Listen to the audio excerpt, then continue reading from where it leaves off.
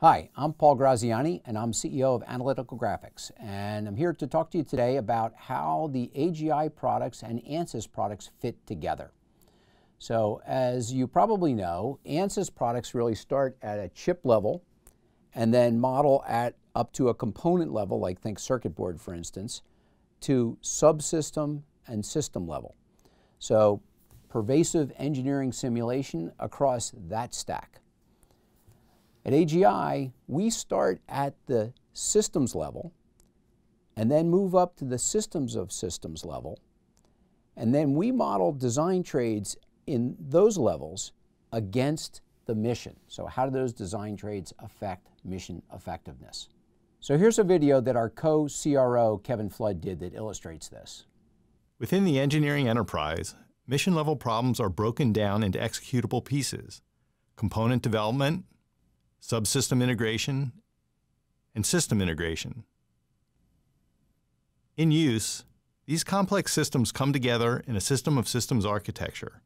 They must operate in a coordinated way across multiple domains and achieve the desired mission outcome. Digital engineering connects all the digital models from components to the system of systems architecture and successfully evaluates operational outcomes, which are the true measures of success. Okay, so here's a simple example. Let's take a chip. Let's say it's a sensor chip. Sensor chip lives on a circuit board. Circuit board lives in a subsystem, the sensor subsystem. That whole thing lives inside of a spacecraft. So let's draw a spacecraft with solar panels, a bus, and an optical assembly. And that spacecraft is taking images of targets on the ground. And so let's say that it's taking an image there, and then later on it's going to reorient, take an image there. Later on it's going to reorient, take an image there. So as that happens, you'll see the spacecraft will change orientation to collect and point towards the target. Now, let's not forget about this giant fusion ball here called the sun. And the sun radiates energy, and that energy bounces off targets, goes up into the barrel, heating up the sensor.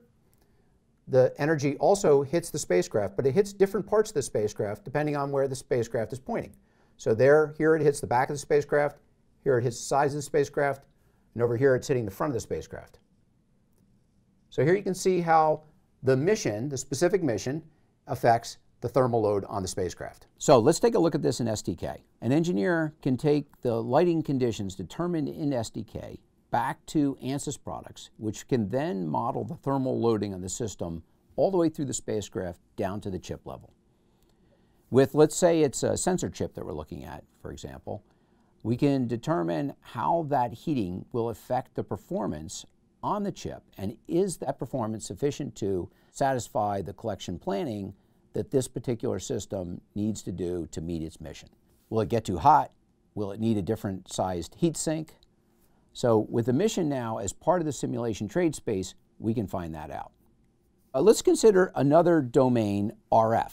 In this example, let's try to figure out whether or not the satellite's downlink antenna, the contemplated design for that antenna, will that be able to provide enough bandwidth to download the imagery given the dynamic geometries of the spacecraft relative to the ground station. So the spacecraft geometry changing orientation, the antenna is going to be pointed in different ways relative to the ground station, and can that particular antenna provide enough bandwidth to the communication system such that the onboard storage of the imagery can be cleared fast enough such that the spacecraft is ready for the next image collection window?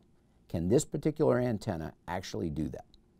And again, this spacecraft is not operating alone. Typically, these will operate in some kind of constellations. In this example, this might be a single spacecraft in a constellation of hundreds or even thousands of spacecraft. And then that presents other things that have to be analyzed to understand how well this antenna is going to perform. So you'll have, for instance, kind of cross interference from these other spacecraft. So there are so many of these interactions that need to be analyzed to understand how the design trades, in this case the antenna, affect mission. So we could keep going all day long on these examples across all the different levels and through all the different engineering disciplines. This technology stack allows pervasive engineering simulation to be done from the chip level all the way up to the system of systems level, and to have that entire stack, all the design trades made across that entire stack, to be measured against the critical metric of mission effectiveness. That's where the magic happens.